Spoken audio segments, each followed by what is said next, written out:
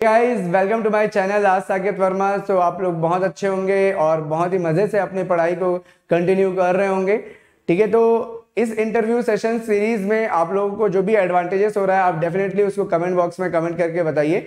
और अगर आप फर्स्ट टाइम इस चैनल में आए तो don't forget to subscribe the channel और आप नोटिफिकेशंस के लिए बेल आइकन को भी क्लिक करो, क्योंकि जब भी आपका ये सीरीज स्टार्ट होगा, मतलब जब भी इसके नेक्स्ट लेक्चर्स आएंगे तो आपको नोटिफिकेशन मिलते जाएगा और आप कोई भी सेशन मिस नहीं करोगे और आपका कोई भी क्वेश्चन मिस नहीं होगा जो इंटरव्यू में या थ्योरी में आपसे पूछा जा सकता है।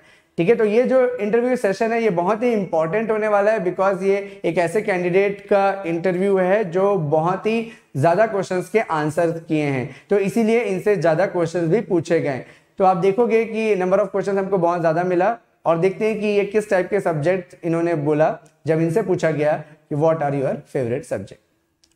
सो पहला question, what are your favourite subject? First electronic devices, second network analysis, third digital electronics और फोर्थ कंट्रोल सिस्टम। तो आप देख रहे हो कि कोई बहुत ज्यादा कोई कोर सब्जेक्ट नहीं बोला गया है।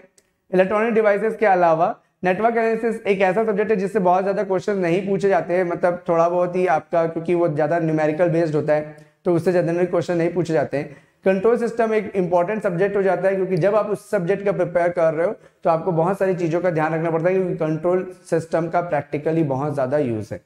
ठीक है, और फिर डिजिटल इलेक्ट्रॉनिक्स लॉजिक्स पे बेस्ड, सारी चीजें लॉजिक बेस्ड हैं, वो भी इंपॉर्टेंट हो जाता है। तो देखते हैं इलेक्ट्रॉनिक डिवाइसेस से कौन कौन से क्वेश्चन इनसे पूछे गए। फर्स्ट क्वेश्चन है, draw the RC low pass filter and what is the output waveform across capacitor and register if the input is step and right the expression output expression of both.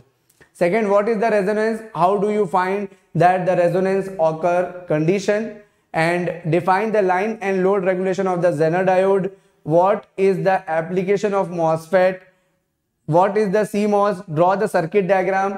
What are the supply range in the PMOS to be given for the CMOS circuit?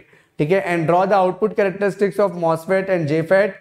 And what is the ideal characteristics of op-amp? What is CMRR and what is the ideal characteristics and also expression of CMRR? ये भी था। ठीक है, तो draw the circuit diagram of the differential amplifier using op-amp. For the input impedance of op-amp should be infinite. Which circuit to be used? And अब आते हैं digital circuit पे। तो डिजिटल सर्किट में what is the multiplexer and encoder? What is the difference between them? How do you design frequency divider using mod 5? What is the fastest logic family and why? And IC chip based एक question था, IC chip बस लिखे हम लोग क्योंकि IC chip से related कोई question पूछा गया था जो कि एग्जैक्टली रिकॉल नहीं कर पाए हैं। ठीक है, अब नेक्स्ट आते हैं हम लोग कंट्रोल सिस्टम पे। तो कंट्रोल सिस्टम पे simple question, what is the transfer function, यही क्वेश्चन हो सकता है। What is the frequency response of the second order system या what is the transfer function of the second order system? ठीक है, यही क्वेश्चन हो गया।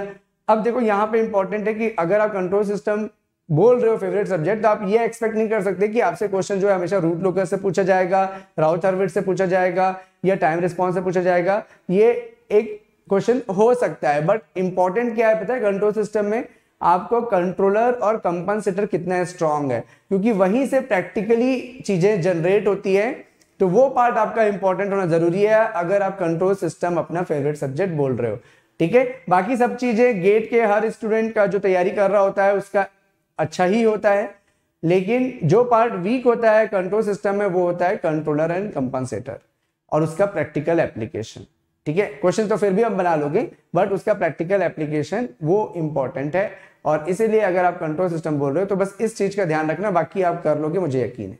ठीक है, so draw the frequency response of servo mechanism system. जैसा मैं आपको बोला कि वो वाला पार्ट आपका इंपॉर्टेंट है, मैकेनिकल मॉडलिंग, ठीक है, मैथमेटिकल मॉडलिंग, ये सब चीजें इंपॉर्टेंट है।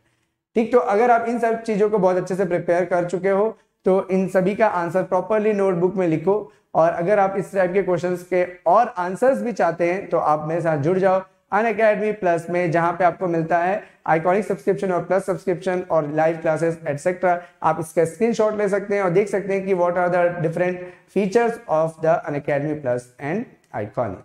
So thank you for watching this video. Don't forget to subscribe and comment what you are feeling with this series. Thank you.